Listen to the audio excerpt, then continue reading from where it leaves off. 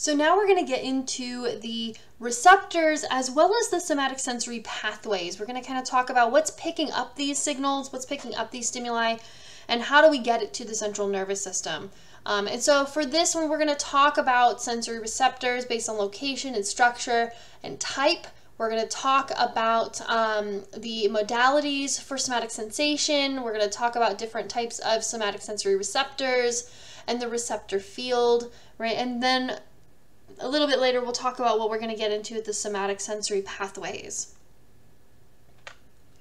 So let's talk about sensory receptors based on their structure first. And when we're saying structure, we're not talking about the unipolar, bipolar, multipolar thing, right? That was like that was structural classification of neurons. Here we're focused on one potential or one specific location on the neuron, and that's the dendrites. So when we're looking at sensory cells, when we're looking at sensory neurons and receptors, we can classify them based on how the dendrites are structured.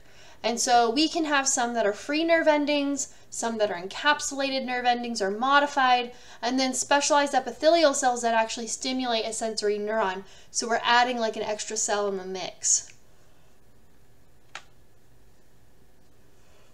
So here's our first one. This is an unmodified free sensory nerve ending.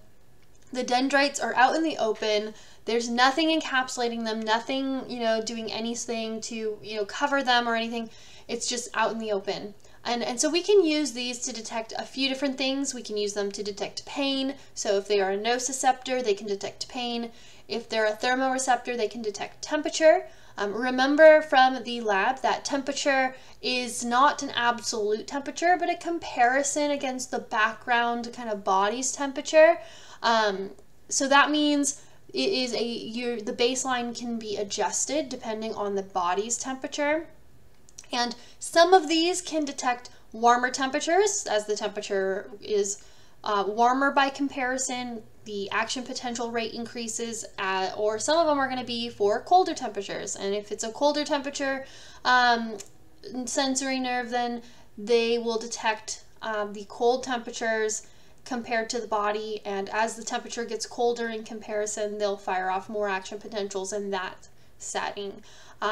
They don't necessarily detect both, though. Some will go for warm, some will go for cold, as well as things like itch and touch, right? So unmodified free sensory nerve endings, these are just, open free nerve endings. There's nothing that's been modified, nothing's been changed about them.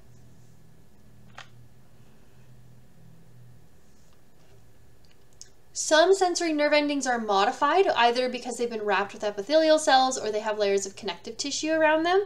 So in the picture here, we see one that has connective tissue wrapped around it, encapsulating those dendrites, those nerve endings. And so we see these for various general senses, including pressure, deep touch, vibration, and stretch.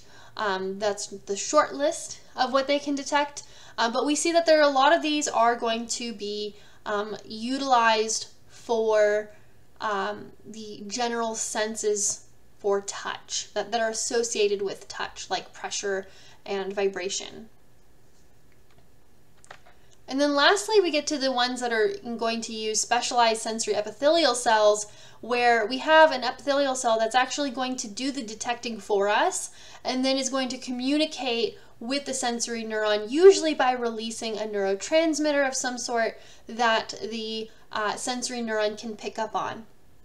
And so specialized sensory epithelial cells can detect a handful of things like chemicals when we're looking at taste, light when we are looking at vision, sound if we're looking at hearing, and gravitational or rotational movement when we are looking at equilibrium.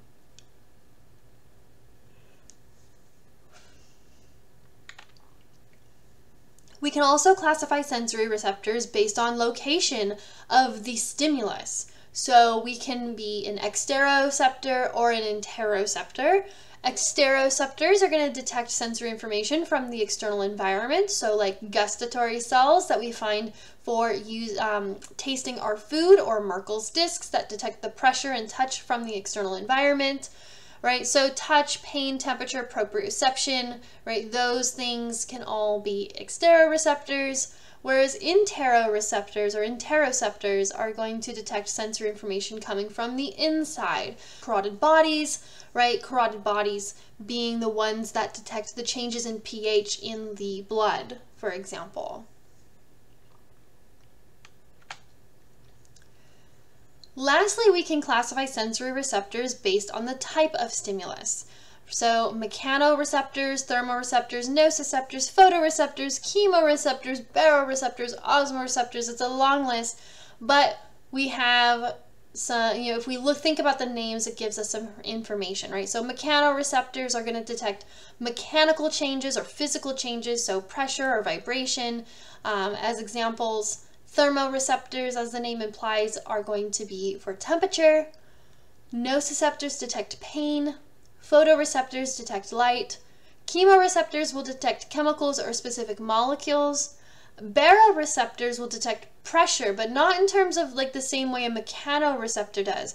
We're talking things like blood pressure, right? So we're looking at a different form of pressure, like an internal form of pressure rather than the mechanoreceptor, which handles like an external pressure being placed on the body. And then osmoreceptors are going to detect changes in solute concentration or changes in osmolality. And when we look at the somatic sensations, again, this is all based on the sensory receptors we find in skin, muscles, tendons, and joints. And there's 4 main modalities. There's the tactile ones, which is touch, pressure, vibration, things of that nature. Thermal, which would be temperature, so hot or cold. Pain, which is we call nociception. And proprioception, which is your body's position or self-movement. So understanding and also making all the little adjustments that are required to maintain things like an upright position. So let's talk about proprioception. Proprioception is using the receptors that we find in joints and the skeletal muscles and tendons and whatnot. And the whole point is to help the central nervous system understand what position we're in and if we're moving, what body parts we're moving if we are.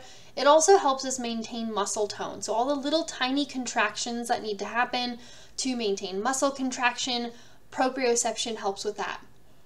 This is going to consist of free nerve endings, and we find that these in the skeletal muscles. We find them in the muscle spindles in these skeletal muscles. This is going to help prevent muscles from overstretching, so we don't stretch them too far. And then we also find them in the tendons, what we call tendon organs, where the tendon and the muscle meet. And this is to prevent too much force from being applied to muscles and tendons, so we don't cause damage to that junction. Now, different body parts have different sensitivities, and this comes down to the receptive field. The receptive field is basically the area of skin that is, quote, covered by a receptor or a neuron, and it really depends on the density of receptors in the skin. Usually what we see is when the density of receptors has gone down, so there's fewer receptors spread out over a larger area, the receptive field is large, right? But as we increase the density of receptors in that region of the skin, right, we become more dense, the receptive fields become smaller for each individual receptor, right? Think of it like trees, like if you look at a canopy of trees, right, the tops of the trees.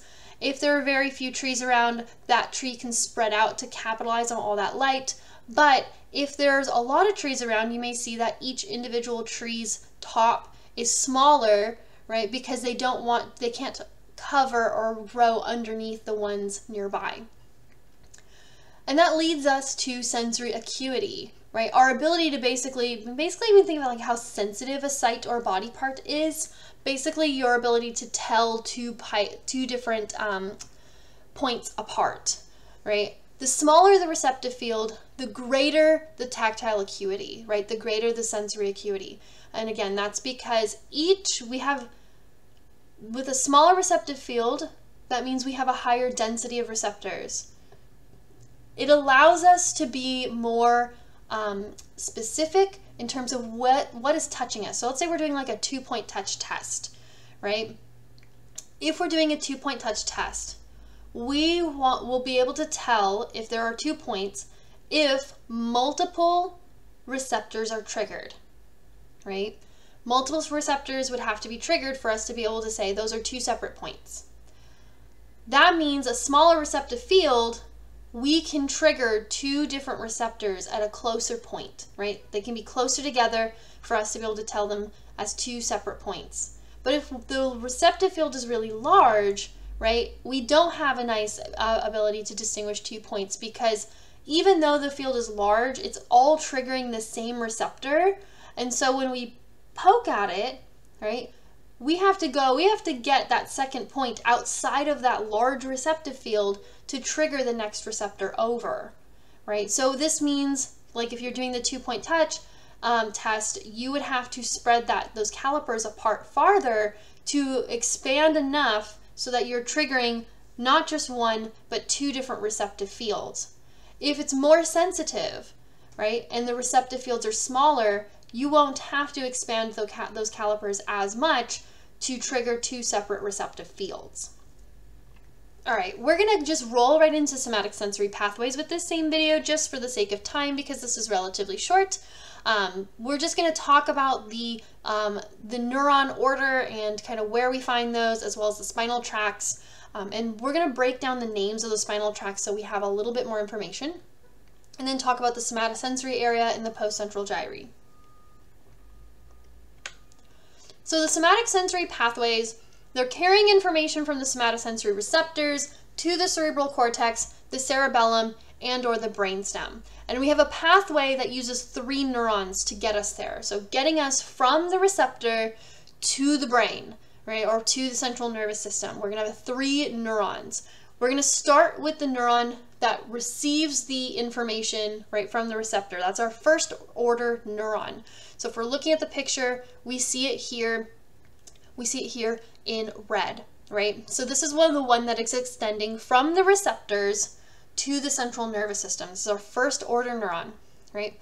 We have it here, and then there's another pathway where we see it here, right? We are going to synapse with the second order neuron. This is going to synapse or start at the spinal cord or brainstem level, and is going to extend to the thalamus.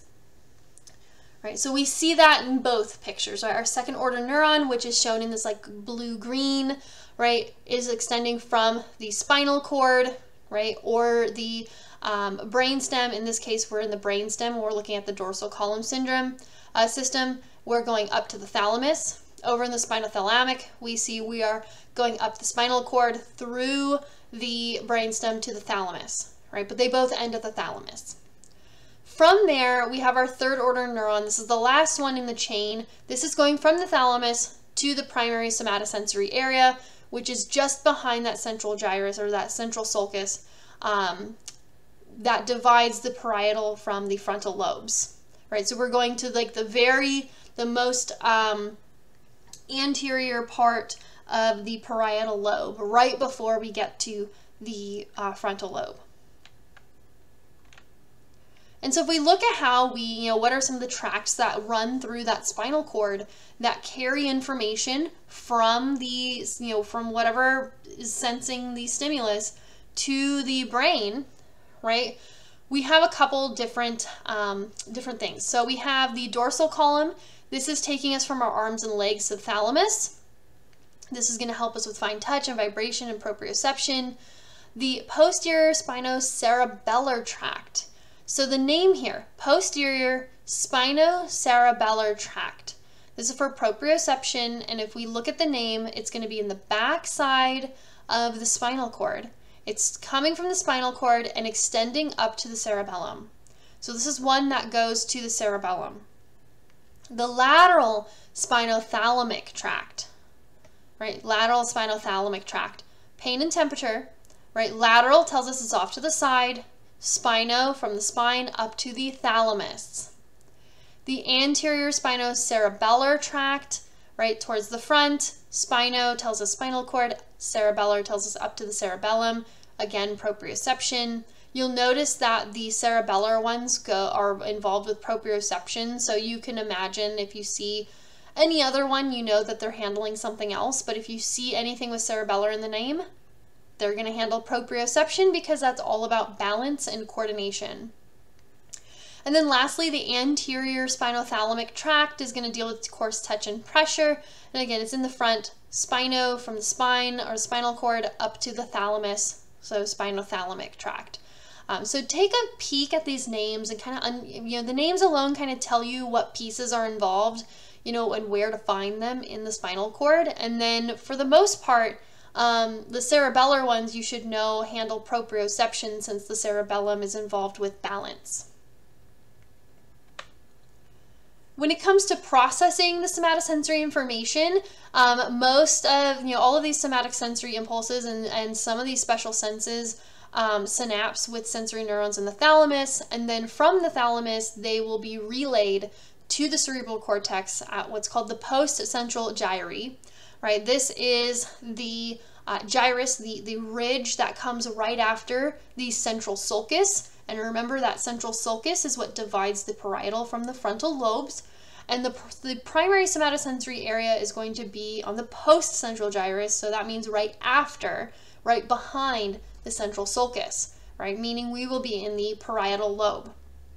And when it comes to looking at how the post-central gyrus handles everything, we see this homunculus picture that's drawn out that shows where each body part, right, where that sensory information is being processed. And you see we're kind of following along with the body. We're starting with the mouth, the teeth, the gums, right, moving up through the face, the nose, the eyes, the hands, right, the fingers, the hands, the moving up the arm from the wrist to the forearm to the elbow to the upper arm, the shoulder, head, neck, trunk, and then we make our way down from the hip to the leg to the foot to the toes, and very end will be the genitals.